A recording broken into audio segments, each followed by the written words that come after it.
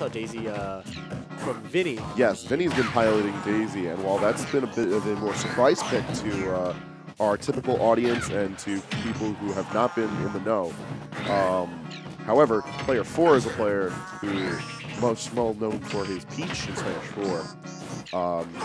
Has been surprising people with the fact that he's using Daisy over Peach, but he feels that she's just better. I haven't really gotten an answer out of him as to why, but he's been doing a fine job of proving his worth with the character. Yeah, I would say his results as of now, at the very least, prove that Daisy's not bad. You see in general, Daisy's been getting a lot, Daisy and Peach have been getting a lot of hype from the community. People just think that the mechanics in general suit the character, plus a few of her tools I think are just better. Down tilt sets up a little better because you can't tech anymore. Right. Drag down up air, as we said earlier, is a really volatile tool. And then turn-ups pull faster and throw faster and do more damage.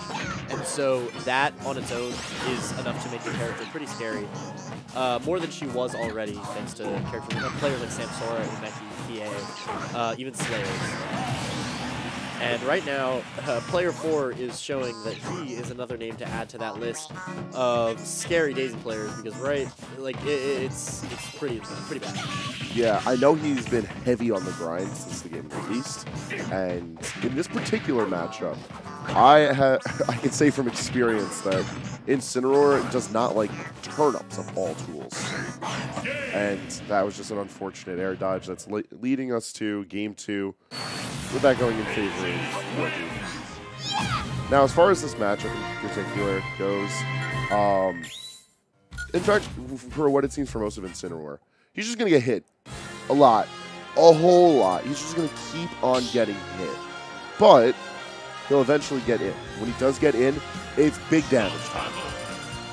Incineroar is definitely a character that can put out a lot of damage really, really fast. And I think that, in general, a lot of his tools are conducive to that. However, we are no longer looking at the Incineroar, instead at Cloud. This is a hell of a counter pick. Hello? Hello? All right. I know from experience that Reggie feels that he might need a counter pick for this character, or at the very least, spending more time to figure out how Daisy can fight off against Cloud. I believe this is actually the first time we're seeing Cloud on today's stream as well, so take a brief moment to expound on what we have here. And Cloud's limit has a bit of a change to it in that once he gets it, he must use it within the first 15 seconds or else it dissipates. And BraveStar is forced to use it right away thanks to some edge guarding from player 4. Yeah, I think that change in general is one that essentially everybody except for Cloud players were a big fan of. Wow, that actually was an incredible recovery for BraveStar. The way he air dodged through was great, but player 4 cleaning up the edge guard anyways. In general, however, despite the nerfs to Cloud, and he did receive a good handful of nerfs, I actually feel like Cloud benefits very well from the movement system changes. And in general, I think is going to be a strong character if he gets the right amount of representation and study. Yeah, Cloud absolutely is a character that benefits from everything that these mechanics have to do. Tilting out of run, geez Louise, you're telling me you can forward tilt to kill out of run, up tilt to combo out of run, even down tilt to an extent out of run isn't an awful option because it just kind of speeds up the movement a little bit. Those in general are really, really strong.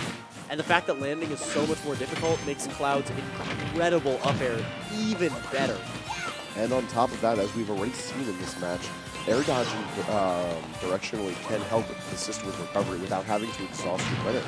So BraveStar, if he's sent off stage, doesn't need to really use limit for the sake of coming back. There's just a lot of options that are available to Cloud. BraveStar's recoveries right now have been really, really good. The issue is really that he just hasn't been able to pick up some big kills just like that, or he hasn't been able to pick up some big combos. It seems like player 4 is getting so much off of every single hit versus BraveStar, who's maybe getting a cross slash here and there. Yeah, player 4 just has it deeply ingrained in his style of play that he cannot take Cloud dangerously, rather.